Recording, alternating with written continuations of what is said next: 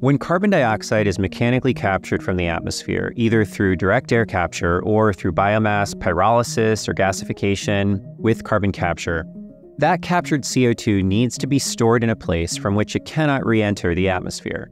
And the safest, most secure place for us to put it is deep underground. But how do we know that underground storage is safe and secure? How do we know where underground we should put the CO2? And how do we get the CO2 from the facilities where it is captured to the regions where the best storage options exist? These are the questions that Drs. Sue Hovorka and Pete Saris with their teams of collaborators sought to answer in the recent Roads to Removal report.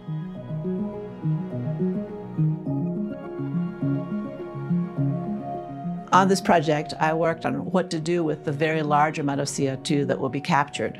What we do with it is put it deep underground in geologic environments where it will be isolated from the atmosphere. The CO2 came from deep underground, so to put it back is a very reasonable thing to do. I have a t-shirt that says, if you get CO2 out of the ground, put it back. We have plenty of space in the US to take the CO2 from the atmosphere and put it away forever. Dr. Hovorka and her team found that more than half of the United States land area is suitable for geologic storage. But what does suitable really mean? Well, we've known for decades that the same kinds of rock formations that are good traps for liquids, like the water in aquifers or the geologic formations that are rich in oil and gas, would also be good traps for CO2. These are rocks that are made from sediment, like sand or gravel or silt, that have lots of pore space between the grains. We store CO2 underground in very small spaces between the sand grains. This seems odd to many people who think if you want to store a lot of CO2, you need to look for big spaces like caves. However, that's not ideal because caves are protected and there are not enough of them. And also CO2 could come out of caves quite quickly. Most people have had some experience with fluids going into spaces between grains. Imagine yourself on a beach, it's made of sand, and you spill your drink. It goes right into the sand grains. There's no way to get it back out. You could try to get it out with your towel, but that drink is gone. So when CO2 goes into the spaces between sand grains, it's stuck permanently. That's why we like it.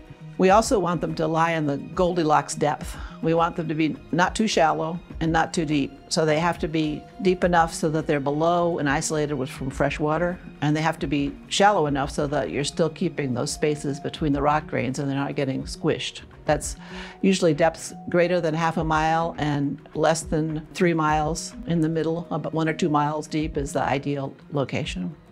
Luckily, there are many places in the United States that have geologic layers in the storage window with the potential to be good reservoirs for permanent CO2 storage. The United States is very wealthy in storage resources. It's not true for every country on Earth, but the United States is wealthy. We have a number of areas that we know very well that can accept very large amounts of CO2 right now. And in this report, we identified a lot of other areas that are attractive areas for exploration for storage resource.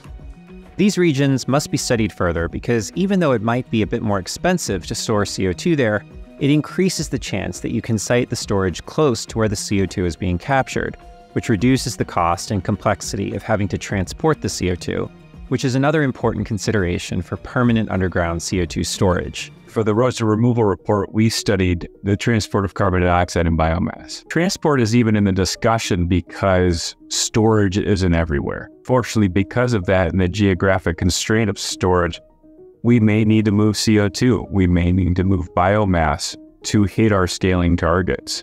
Obviously, we're going to strive to co-locate these capture technologies, these removal technologies with viable storage basins, but it's not always possible. And transport is the answer. We think people ought to know that the transport of CO2 is much more than just pipeline. There's a lot more nuance involved. The U.S. uses rail and trucking, and we see a lot of barge transport gaining momentum overseas. And so I think you take a look at all of these and explore how they could be expanded upon the success and the learnings that we've had demonstrated in these modes to fit this large bill of carbon management that we face. And when we are considering how we want to transport CO2, there are more considerations than cost. Pipeline networks take a long time to build because it has to be done safely and responsibly. And even though CO2 pipelines have a much lower incidence of failure or accident than oil and gas pipelines, of which we have more than 2.6 million miles in the United States.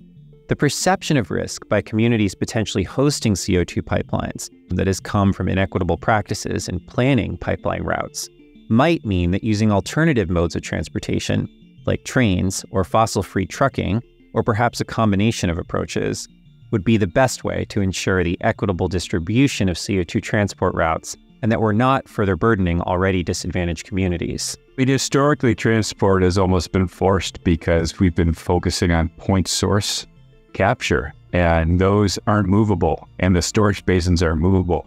What's beautiful about CDR is we have liberty of where to site these.